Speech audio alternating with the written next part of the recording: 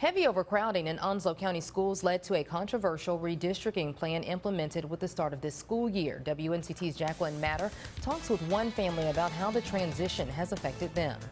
Around 300 new students enter the Onslow County school system each year. That prompted the system to implement a redistricting plan to reduce overcrowding at 3 schools: Carolina Forest Elementary, Trexler Middle, and Richlands High School. One mother, who is a second-generation Richlands graduate, says sending her son to Southwest High School due to redistricting was tough, but for the most part, an easy transition. Every parent, when your kid switches schools, you get nervous, you get anxious. Doesn't matter how old they are. Weaver's daughter is finishing her senior year at Richlands, but her son Philip used to play for Richlands, but is now a part of the Southwest football team. I was a little nervous at first because I was from Richlands. My mom graduated from there.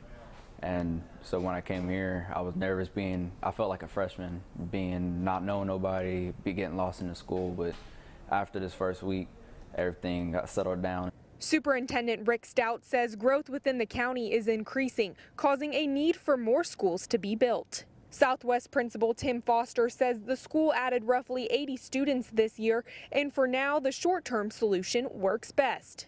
We've had a lot of open space or empty classrooms, and it doesn't cost as much to move someone to a schoolhouse as it does to build or add on to new schools.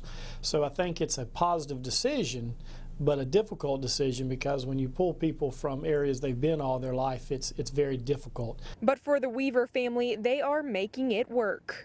When we're here, we're stallions. When we're there, we're wildcats. It's just how it works.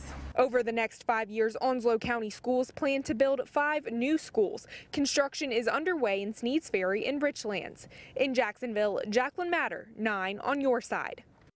Richlands and Southwest High School will actually play each other in a rivalry football game this Friday night. You can catch all the highlights on Touchdown Friday.